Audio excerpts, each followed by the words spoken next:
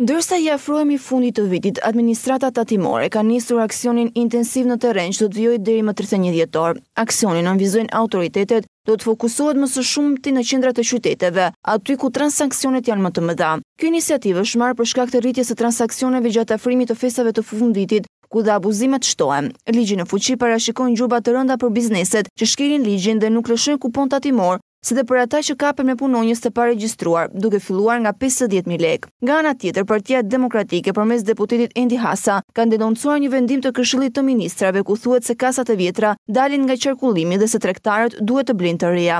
Sipas tij, bizneset detyrohet të transmetojnë çdo shitje në kohë reale, një funksion që kasat ekzistuese nuk e kanë. Hasa nënvizoi se kostoja e vendimit korruptiv të qeverisë është nga 600 deri në 1.000 euro për çdo biznes. Buxheti i vitit të ardhshëm nuk do të jetë kosta e vetme që do të paguajnë bizneset si faturë e korrupsionit të kudo gjendur të qeverisë së Endri Ramës.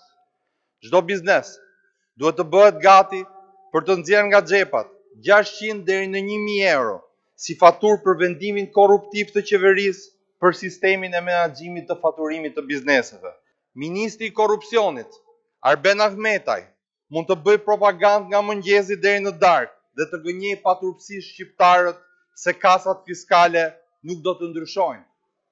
Por e vërteta është krejt ndryshe, sepse qeveria, vetëm pak ditë më parë, ka miratuar vendimin që praktikisht skualifikon kasat fiskale ekzistuese.